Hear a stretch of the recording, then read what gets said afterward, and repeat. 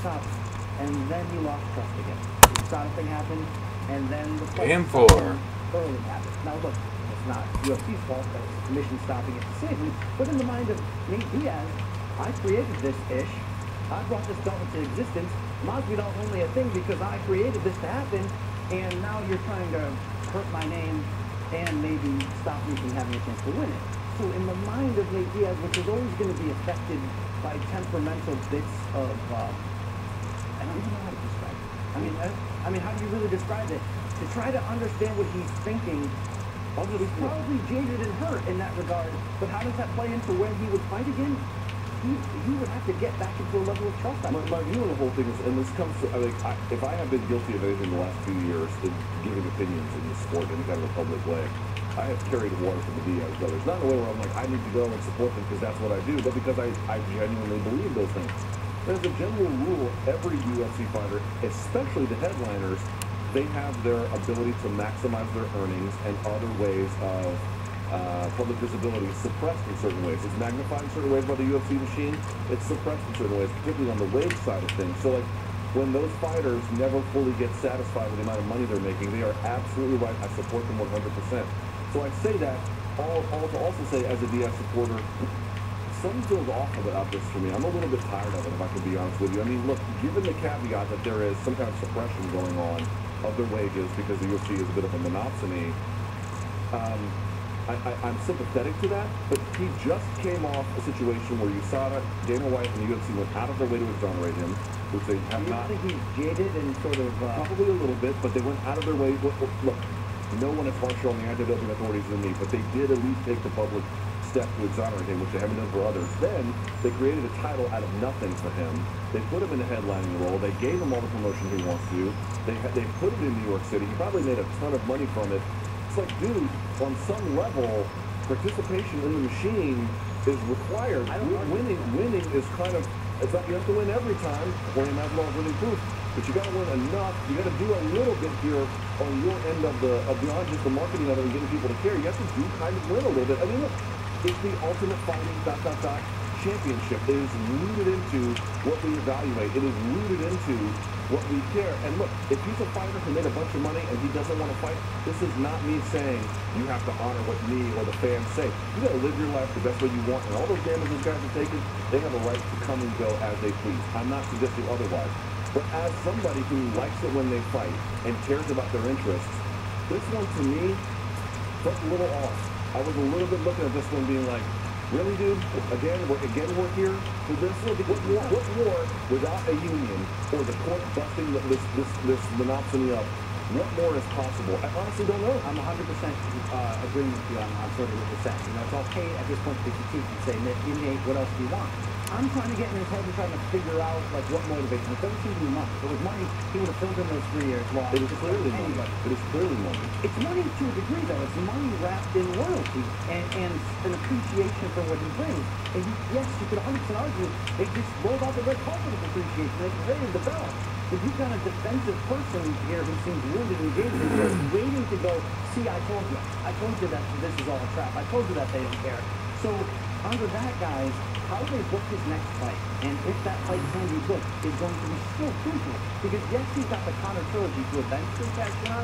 Right now, it's not the time. Conor's got to prove himself and seems to still have one more run at least at the title level. Who the heck is Nate going to fight next that would give him the main event placement and money he would desire, and a meaningful enough fight to actually main event potentially a pay-per-view that wouldn't insult him when he's in a spot thinking, of my last 4 fights, I main evented the BMF at the Garden and set records twice with Conor. Right. You owe me this. So it's going to be a precarious walk right now. So if he's going to stay stubborn and sort of jaded on this, he actually may never fight again for 3 months. He'll fight again. Diaz is always wise to let the game cycle through a little bit. You know, who was Jorge Masvidal in January 1st, 2019? He wasn't the guy that everyone was just sort of really caring about. Look at him now, things have changed. So, fortunate for certain fighters, they'll bubble up, they'll change, and we'll take their spot. I'm not worried about that. And also, behind the scenes, who knows what the UFC told him? He might really believe he's entitled to a rematch. Jorge said he would give him a rematch, and then the UFC is just saying no. In boxing, if you have two A sides, or A and B, however you want to put it, the 2 high-profile fighters like this, and they want to fight each other, the promoters in all likelihood would accommodate both, short of some kind of sanctioned body getting in the way. So I understand that frustration.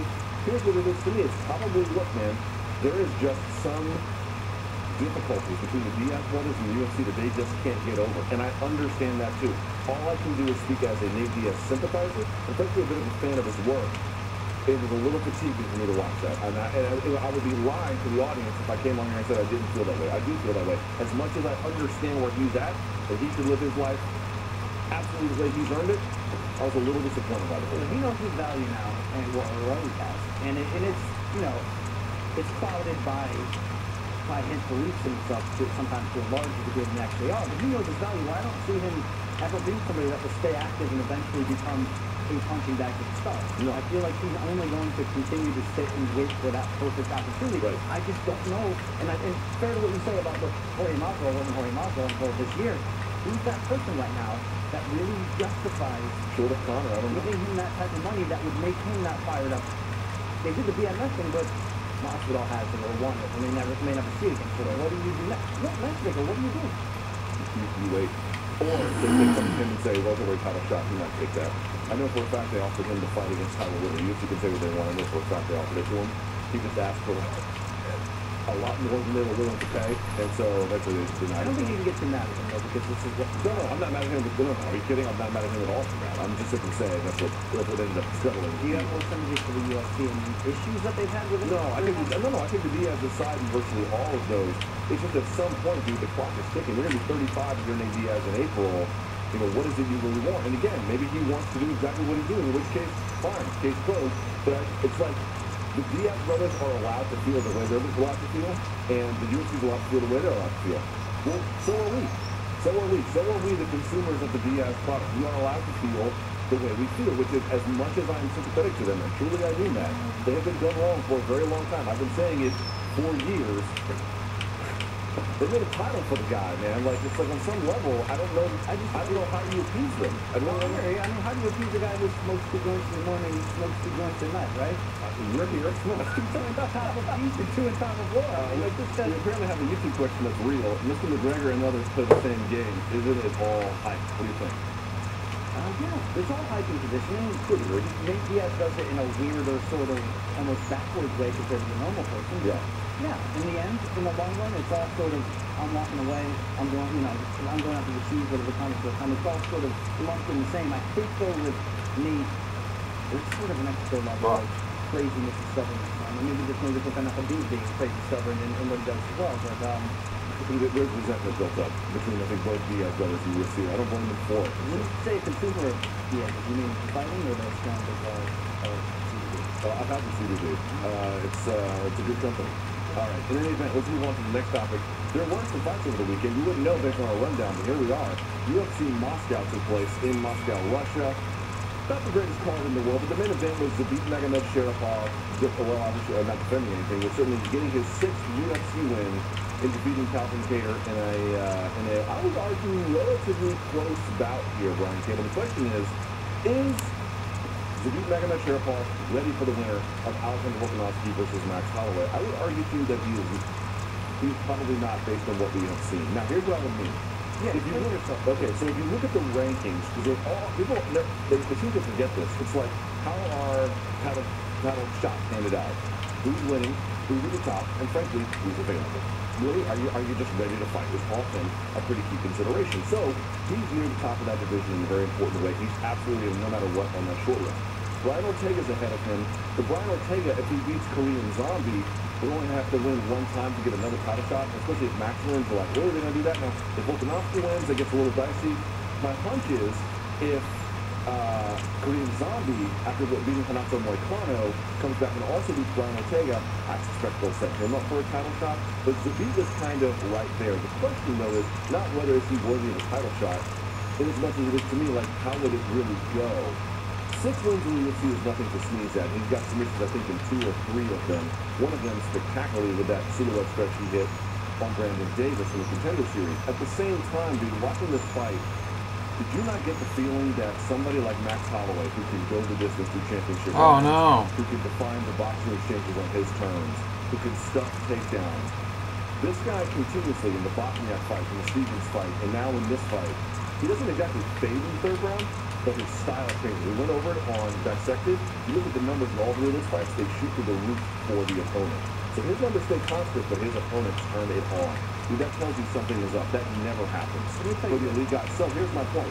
Against two guys who can volume strike, who have good defense, who have good takedown defense, and have better cardio through the fourth and the fifth round, I think they're bad matchups for the current version of Sabine. He's young, he can grow, he can develop. Let's see how things go. If we have to learn any lesson from Kevin Lee and Darren Till, it's to pump the brakes on the criticism for guys who are still in the early to mid, even in the late 20s. At the same time, based on what I saw in this fight alone, does that make me think he's a legitimate threat to either Volkanovski or Holloway? No, it does not. I think it depends on how you perceive this fight, okay? Because I'm almost the exact opposite feeling coming off this fight. You have to sort of lay some things down at the groundwork and foundation, and you can take them for what they are. But the dude was honest afterwards and saying, I hadn't known this, it affected me. I didn't have the stamina in this case with the sickness to go hard in that third round and sort of fight at my normal pace. I get Professor Salt and Pepper, you can bring up all these stats from the other fights.